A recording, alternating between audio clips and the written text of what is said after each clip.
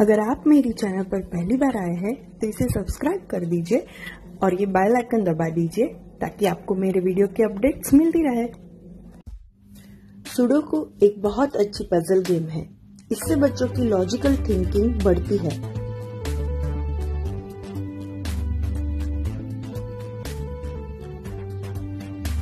इसे अलग अलग ऑब्जेक्ट और अलग अलग साइज की ग्रिड में खेला जाता है।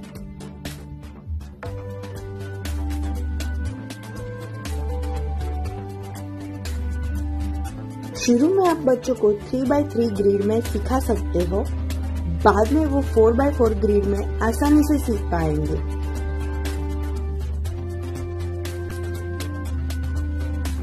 मैंने इस 4x4 ग्रिड के सुडोकू पजल को ट्रैवल फ्रेंडली बनाने के लिए फेल्ट और वेल्क्रो का यूज किया है।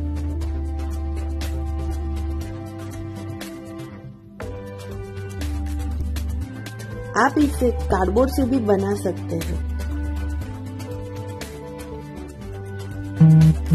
चलिए पहले देख लेते हैं कि मैंने इसे कैसे बनाया है।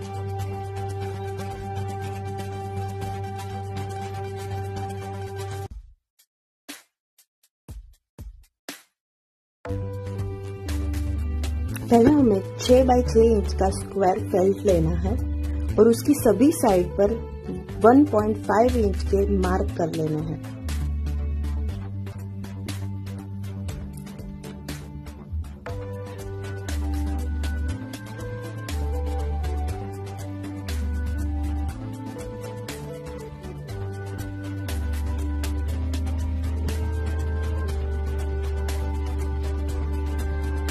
अब जैसे दिखाया है वैसे ग्रिड्स बना लेनी है।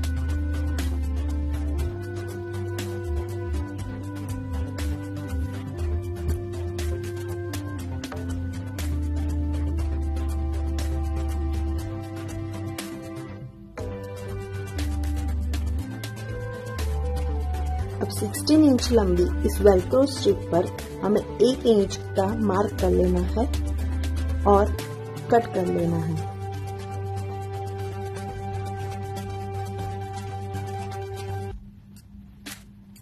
ऐसे हमारे पास 1 इंच के 16 स्क्वायर तैयार हो जाएंगे वेल्क्रो पीस के।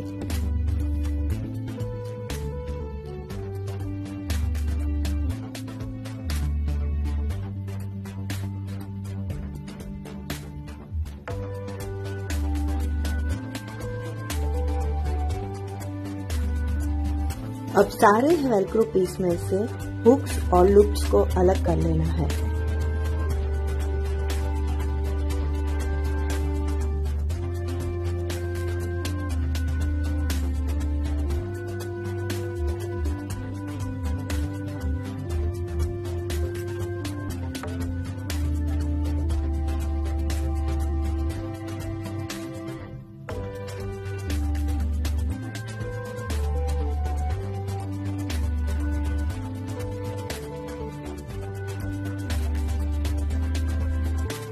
अब हम पहले हुक्स यानी कि रफ वेल्क्रो को फेल्ट के पीस में जैसे दिखाया है वैसे स्टिच करेंगे।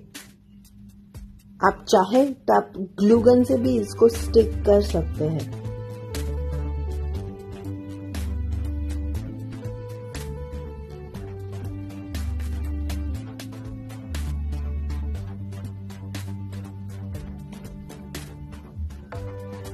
अब हमें 4x1 इंच की फेल्ट स्ट्रिप लेनी है और उसको 4 पीस में काट लेना है।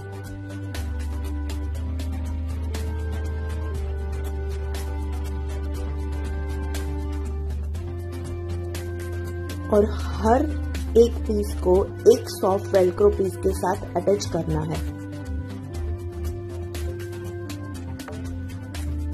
इस तरह सभी कलर की स्ट्रिप को कर लेना है। इस तरह से दिखाए अनुसार लाइंस कर लेनी है और इस पीस को एक कार्डबोर्ड के साथ अटैच कर लेना है ताकि ये थोड़ा स्टिफ हो जाए। हमारा सुडोकू पजल खेलने के लिए बिल्कुल तैयार है। चलिए अब इसे खेलते कैसे है ये देख लेते हैं। इसको खेलने का एक ही रूल है कि किसी भी कॉलम रो या बॉक्स में कोई भी कलर रिपीट नहीं होना चाहिए।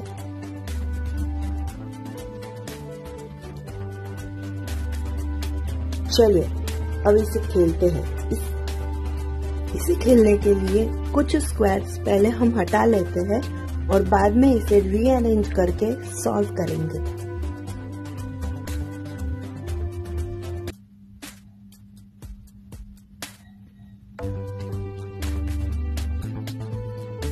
जिस रो, कॉलम या बॉक्स में सबसे ज्यादा इंफॉर्मेशन है उससे हमें स्टार्ट करना है। जैसे इस रो में सिर्फ एक ही कलर बाकी है और इस कॉलम में भी सिर्फ एक ही कलर बाकी है।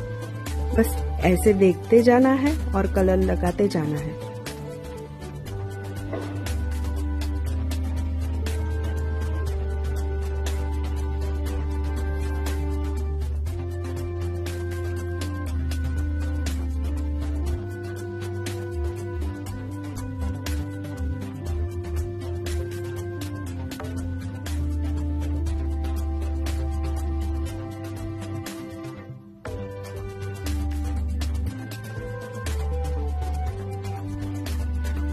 इस तरह से मैंने ये टिक-टॉक-टोई भी बनाया है। बच्चों को ये भी बहुत पसंद आता है।